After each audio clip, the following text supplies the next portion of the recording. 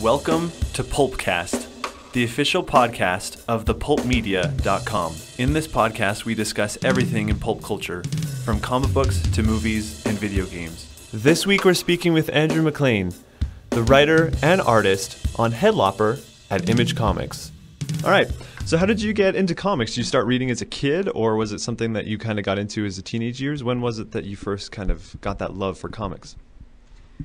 I don't really remember not having it really. I mean, my dad had read a little bit of comics when he was a kid. He mostly read like some of the Dracula comics or something, which I think is kind of cool that he read those instead of, I don't know, superhero or something. Not what I expected when I asked him about it. But so we just had him in the house when I was really little, and I had an older brother who was into it.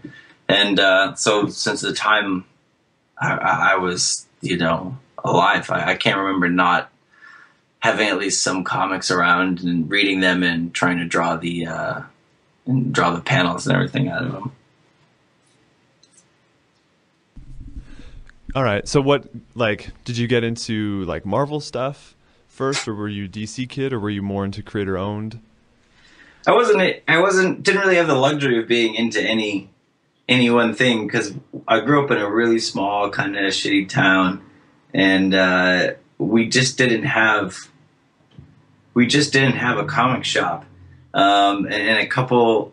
We had a spinner rack at a pharmacy, and we had there'd be some comics tucked into the magazine section at our grocery store, but there was no real consistency in what titles they would carry. It was kind of a mixed bag month to month. And also we just didn't have much money. There wasn't really we just didn't buy them often. It was something that we would get a handful or something at Christmas in a stocking or something, So we just had this collection of them, and it grew only very slowly over the years. And I basically just read those ones over and over again. And then when we were out of town and I could find a comic shop, I would buy something if I could. At some point it was the 90s, so I was trying to buy Image, and I was trying to buy X-Men and Spider-Man mostly when I was a kid, but I was taking kind of whatever I could really get my hands on. And then, so what led you from that interest of comics into actually wanting to draw them? There wasn't any it just all kind of always was that way. Even when I was little, I loved to draw and I loved comics, and the reason I loved comics was primarily the art. I loved characters, but it was the art that got me into comics in the first place. So it was, when I always wanted to do it. I jumped around being a kid. It was I wanted to play professional baseball when it was Little League season, but then I wanted to draw comics when it was winter. You know what I mean? It was whatever. Making comics as a job was always something that came back. Even if I would forget about it for a minute. And so, did those early comics influence you a lot, or did you start getting into manga or anything like that started to help develop your style? I didn't really get into manga until much later. I wasn't really. We didn't have any. I didn't know anyone who read any manga, and there wasn't even any anime on TV until I was in high school already, and then that's kind of when Dragon Ball Z made its big American presence. Anyway, in that day and age, any of my friends who also dug comics, they loved, we all loved Todd McFarlane's. We only knew a handful of names, you know what I mean, from reading Wizard or whatever. So I didn't have, if I could have drawn a certain way as a kid, if I had that ability, I would have drawn just like Todd McFarlane as a kid, but it's kind of strange. It didn't really occur to me that that style is something that I should kind of develop or even really pay attention to until I was in college, until I was 25, and I realized that I was drawing every time I sat down, I would either draw it differently or I'd be like, okay, this time I'm going to draw this way. And then sometime when I was around 25 and I was like, maybe I'll actually make some comics, it occurred to me like, oh, my style could be, something that is a piece of like identity. Do you know what I mean? And that's when I started to try to focus and actually do what I was going to do. Otherwise, it was like 1 second I was trying to draw something like scratchy and cartoony, like like some of the cartoons by I really loved like Tim Burton movies and stuff, and those kind of like scratchy, not very comic-y, almost children's style drawings. And so 1 second I would draw like that, and then next second I would do my very best, pour effort at like a Marvel house style type thing. Then eventually I was just like, you know what? My favorite artists don't draw like any of these options, So I started to try to like pay attention to what I'm actually drawn to and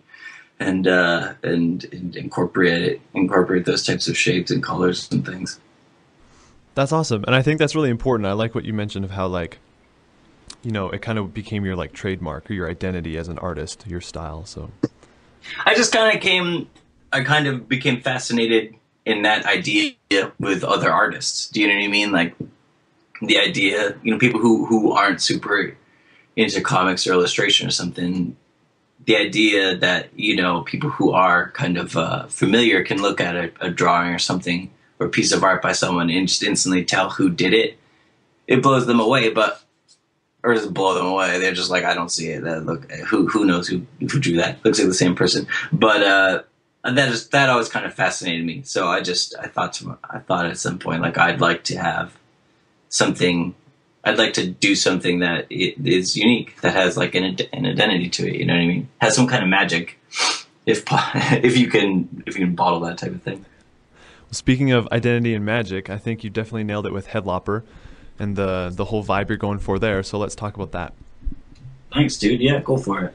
So where did this idea come from to have this kind of like fantasy comedic story that's kind of very different than Apocalyptic Girl? I just love genre stuff in general. I did Apocalyptic Girl because I love sci-fi, and the character just seemed like she would she just felt like she belonged kind of in a more post-apocalyptic type version of sci-fi. But I love genre in general. I'm not particularly like all about fantasy or all about sci-fi. There's all kinds of stuff that I like. But I always loved fantasy, growing up and currently. And I've always been a big fan of heavy metal music and everything. So that was really, really close to the beginning of it. I just wanted to do a fun comic. And I wanted to be really metal. Sometimes I feel like it's like the main characters, they're always like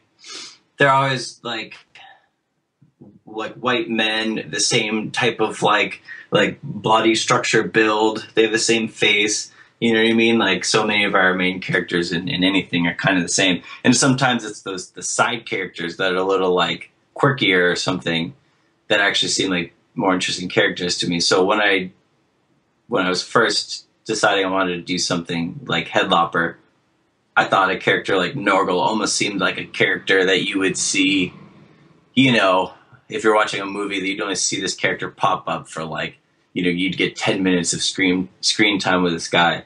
But at the same time, you'd be left being like, I don't know, that guy was kind of cooler than the main character. Where'd the beard guy go? You know what I mean? So I wanted to do a whole book that was just about, this fucking, some crazy kind of heavy metal looking guy, who just kind of was unstoppable killing machine. You know what I mean? And I didn't set out to make it funny. Not at all, actually. I just sat down and as I was writing, if something funny would pop into my head, I would be like, hey, that would be kind of funny if this happened. And I guess I assumed I wasn't aware that so many people would pick up on the humor of it. And then luckily I was like, all right, cool. Like people can dig the same type of jokes that I dig, you know what I mean? And then all of a sudden, like everyone is like, oh yeah, it's a really funny book. And I was like, I never knew that it would be a funny book, Well, I think that helps a good contrast because you're reading this book, and I mean, it's not like dark, but it's kind of heavy, like you said, metal. So I think our readers grasp that like tone, and so I think the humor kind of offsets that a little bit and creates this nice balance.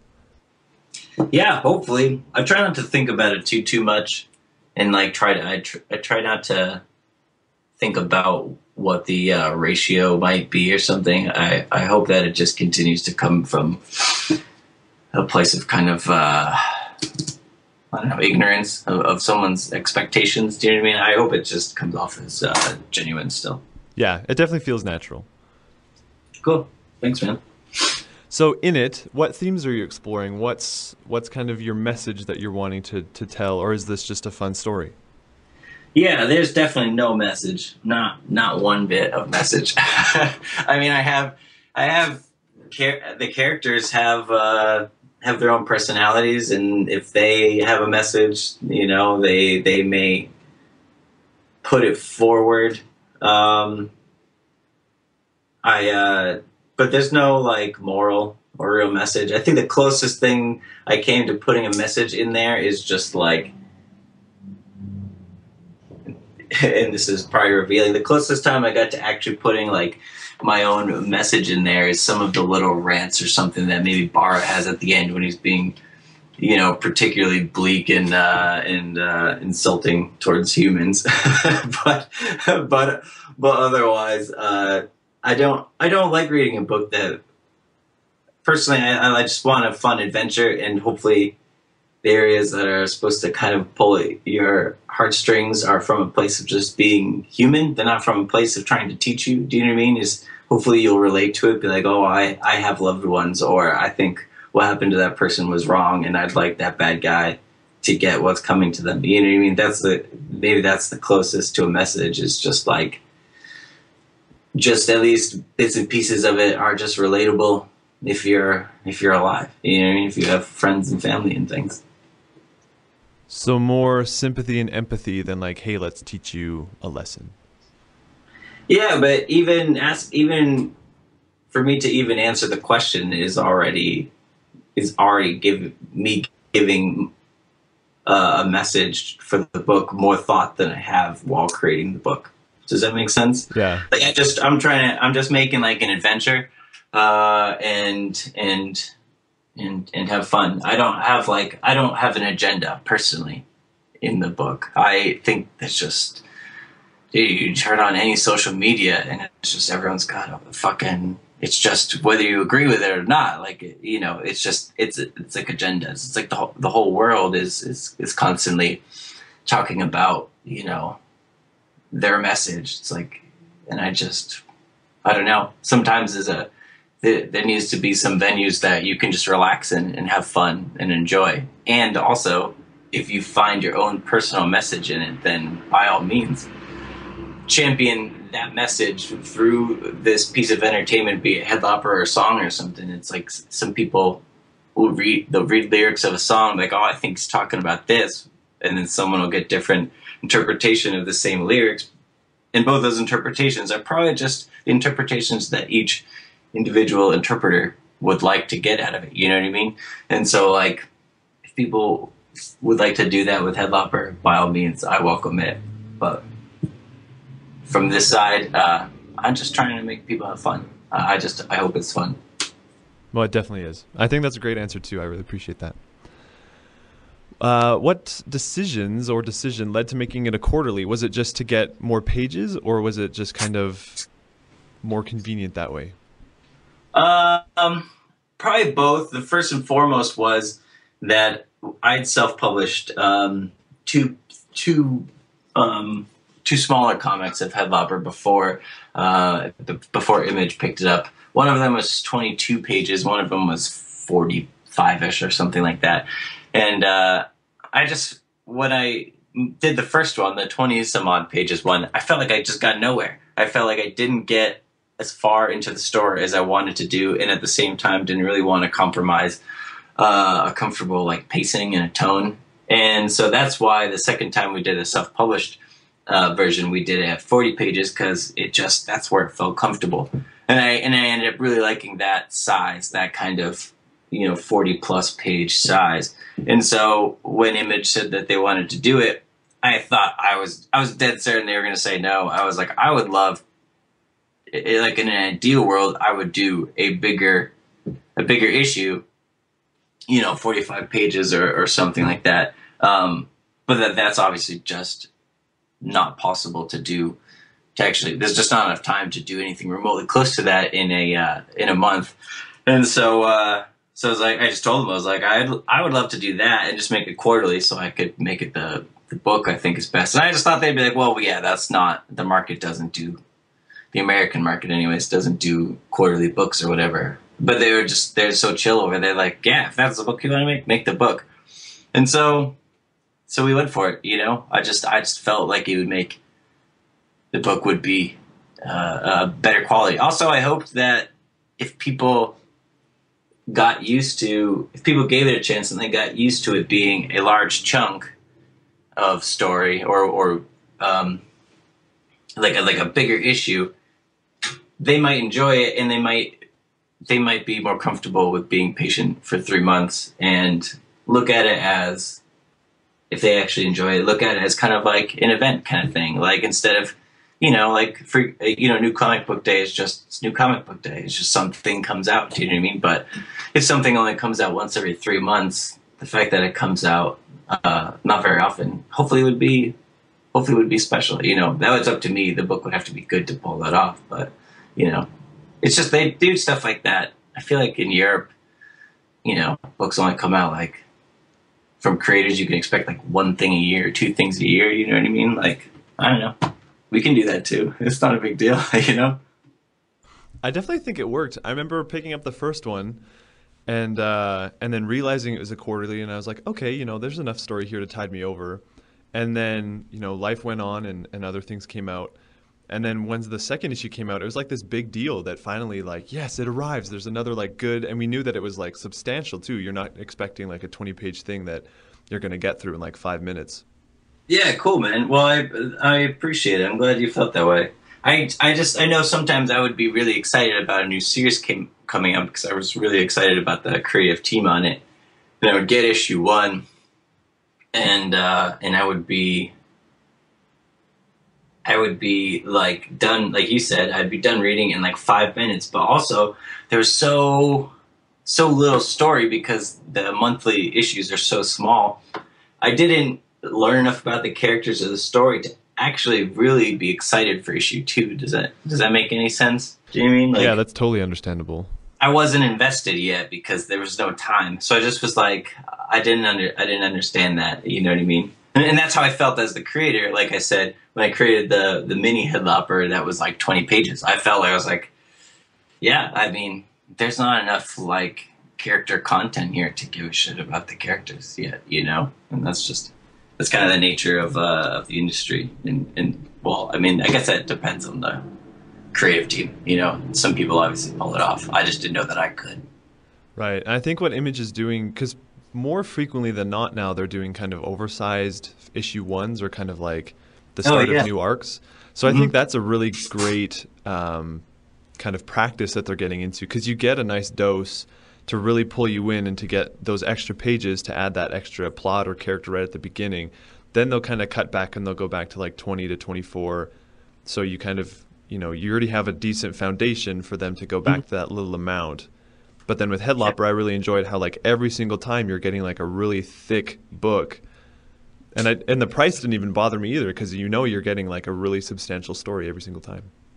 I'm glad. Yeah, that was, some criticisms that, when I was telling like, my friends and things like, yeah, I'm going to do it this way. They're like, oh man, what about people? What will people think about X, Y, and Z? And I was like, I don't know. I'm just gonna cross my fingers, I guess, and see if it works out. But yeah, Image has been good about, more and more so about those big first issues. I think that's a fun idea. And then they also do the thing where if a series goes on for a while, the very first trade will be pretty cheap. It'll be cheaper than, subsequent trades and stuff, just to encourage people to be like, hey, like, give it a shot. It might be for you, it might not, but at least they're going to make the price something that won't hurt as much if you got to the end of it and you're like, well, I'm not going to read it anymore. Do you know what I mean? Or at least it's encouraging enough to get you to try something you might not otherwise try. I think it's great. I think it's really cool. Stuff like that, and Free Comic Book Day, they do put a fair amount of effort into it, I think. Yeah, they're definitely doing a great job. I love the kind of $9.99 trades, the first volume trades. I think that's a fantastic idea. Yeah, it's a great incentive. I mean, hopefully it makes. I mean, it's definitely a sacrifice for both, the creators and the publishers to do that type of thing. But I would guess if Image is still doing it, they're finding that it works out to everyone's benefit, both the reader and the creators and publishers and everyone. Definitely. So have you learned anything specific, like comic making lessons from your experience with Headlooper, or has it been kind of just like same old, same old? Well, I don't know that it'll ever be same old, same old. I hope it doesn't feel same old, same old. It's like, I mean, I'm trying to think if I haven't been making comics a super, super long time, since I was, I don't know, maybe 6 or 7 years or something. Hopefully you slowly get better at every little thing. Let me think here. I don't know. There was one thing in particular that was unique to Headlooper over Apocalyptic Girl, and that is, and I never thought that, I never would have predicted that I would kind of work this way. It's just that I don't necessarily iron out every single detail. I'm usually pretty organized person, especially when it comes to creating. But Headlooper has been a fast enough paced thing that in my head and in my planning, I can usually only keep. I usually have time to get the broad strokes ready by the time I start the next issue, and I sit down to write it. So, that is a really scary idea to me, but at the same time, it turned out to be really fun because I would bring in some small character that I would think would disappear immediately, and then later on, I would get an idea what if something like this happened? Okay, who has the right motivation to want that to happen? And then I'd be able to think back and be like, oh, there's that character I wasn't going to use again, but I actually thought was really fun to draw, and I could bring them back again. So working on Headlooper, as uncomfortable as it was at first, I've learned to not be quite as set in stone so that all those happy little connections can fall into place along the way. I really thought, much like Apocalyptic Girl, Headlooper would go for just being like page to page, draw exactly what you wrote. Don't write it until you've made a bulleted list of all the different things that happen. You know what I mean? And it's a little nerve-wracking doing Headlooper that way, but it's also kind of fun. You know what I mean? That risk, that kind of challenge. That's great. And so how is your process? Because you write and draw, so do you do full script for yourself, or is it kind of just plot points? No, I really do a full script. I don't think that's, I think a lot of, artists, writers don't do it that way, but for some reason I just can't. Like I said, I'm usually fairly organized with this type of stuff because it's better if I am. But yeah, I still do, even if I make a change, on the fly while I'm drawing, I'm still starting from a full script, dialogue, notes about camera shot ideas or page layout ideas. And it definitely makes it speedier. When I get to the page to actually draw the thing, if I've made a panel layout note, way more often than not, I'll actually keep that initial idea rather than change it. And it definitely saves time for me personally anyways. Awesome. And then how is it collaborating with Mike Spicer? It's been great, but I thought it would be really easy to do a quarterly book. Even though it's long, I thought it'd be really easy. But I know we've both been like, just making the deadlines. I need to get out in front of this next arc before we start because, free time. Time just gets eaten up. So it's been great. We've been working together for a long time and everything, but it's been a little bit of a breakneck pace, which just wears you down. You just get tired, Yeah. So what can we expect from you coming up? Is there more Headlooper on the way, or are you doing something else? No, I'm just gonna do more Headlooper. Originally with Image, they were just like, "Well, what do you want to do?" And I was like, "This story should be wrapped up in about 4 issues." They're like, "Cool, let's do it." And that was basically the extent of the arrangement. And so when issue 3 came along, I had always wanted Headlooper to be an ongoing. It's just kind of what I pictured for the character, but that just wasn't the nature of our arrangement. So I hit him up, when issue 3 came out, and they were really, really awesome about it. They're like, "Yeah, you want to make more? Then we want to make more too," and it was just that easy. And so, yes. So as of right now, there's the collection comes out on October 5th, I believe, and it's huge. I think it's 280 pages, and then we'll start. I guess the issue 5, the next arc, will start. I think I'm shooting for March, I believe, because like I said, I got to get out in front of it first because it's just a lot of content. And that's it. I do little oddball things here and there, but really that's the vast majority of my time. That's awesome. I didn't know there's going to be more. That's really exciting. Yeah. I don't know. I'm never quite sure how to deliver information to people. A lot of people are surprised. Maybe it's because on the covers I put I numbered them 1 of 4, 2 of 4, 3 of 4. I really only did that. I hoped that there would be more. There would be an issue 5. But I numbered them that way just because when I was a kid trying to buy things in grocery stores and everything, it was hard to complete a run. And it was hard sometimes to actually just tell if I was getting what part of the story I was going to buy.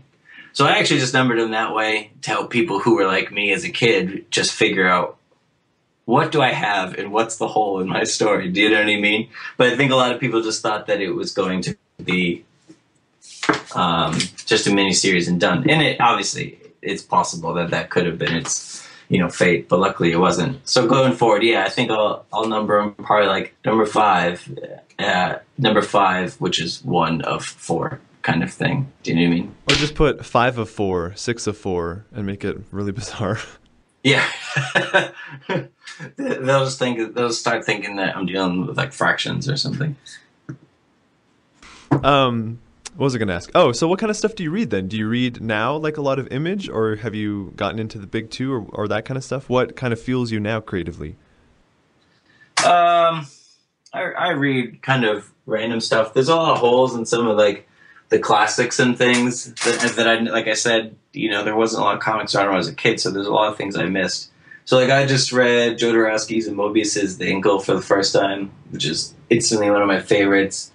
I've been reading all the Akira books lately, Lone Wolf and Cub. I really like Taiyo Matsumoto, so I read Tekken Concrete recently, and then I started reading Sunny.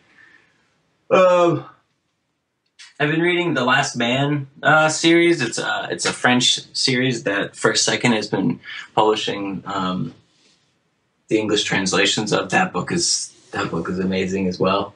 I just read I read a lot of. I read prose like novels generally daily. I don't always read comics every day. So lately I've been reading more books than comics, but those are the ones that I've been either working my way through or just completed recently. So I don't know, it's all over the place. Some of the stuff is an American, some of it's small press, some of it's Image. I actually never read any big 2 anymore. I'm just kind of I'm just not really crazy about superheroes and things. That's just whatever. It's just a taste thing. That's fine. But that's pretty much it these days. Awesome. So let's wrap up with some fun questions. I always do some kind of like bizarre, goofy questions at the end just to kind of breach us back to real life. So what kind of stuff, when you walk into a buffet, and this buffet can have anything in it, what do you go for first? What do you fill your first plate with? Excuse me. And it can have anything? Oh, Anything. Geez. I don't know. Mexican food. It's probably going to be Mexican. Empanadas, chimichangas. It's going to be something like that. If there's Mexican, I'm beelining. I'm beelining for that. Awesome. Who is your favorite Ninja Turtle? I think my favorite Ninja Turtle was always Raphael. Because I was that kid who liked Gambit because everybody else liked Wolverine. Do you know what I mean? I was like the anti-hero, but I was like, I don't know, nonconformist or something. Like I think Michelangelo was supposed to be my favorite turtle, but for some reason I felt like he couldn't be. So Raphael was always my favorite turtle. All right.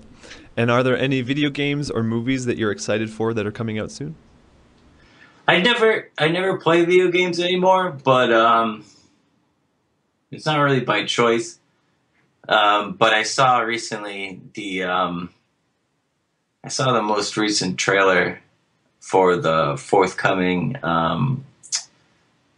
new Legend of Zelda game, Breath of Wind or something. Yeah, and it looks so good. I love it. I love all of the Zelda games, other than Majora's Mask. I just can't play that one. But I love them. I love them all, and I particularly love it when they make the ones that are really classic looking. Do you know what I mean? That the Link is running through fields and he's running through the woods and things like that, rather than on the ocean or like in the air. Like I love those ones too, but I prefer him on a horse. Do you know what I mean? Some really classic kind of like Ocarina of Time is my favorite game of all time. So to see that new one is really exciting. Enough so that I'm like, am I gonna have to buy that? I might have to buy that one. Buy it and then never play it. Yeah, buy it and play it nonstop for like one weekend, and then go back to work and feel guilty about all the time I spent not drawing comics. Awesome. So where can people find you online? I think I got most of my actual like names. So if you Google Andrew MacLean, I think you'll find him. But so my Twitter. Yeah, so I'm on Facebook. I'm on Twitter. I'm on Instagram. So like I think both my Instagram and my Twitter are just Andrew_MacLean. That might not even be right. I wish they were all exactly the same, and they're not. But yeah, they're findable. Actually, if people Google Andrew MacLean and Headlooper, that's the surest bet to get all the correct spellings and everything. You have been listening to Pulpcast, the official podcast of thepulpmedia.com. You can email questions that we'll answer in future episodes to thepulpmediaus@gmail.com. Also, please check out our website, thepulpmedia.com, for reviews, articles, and more.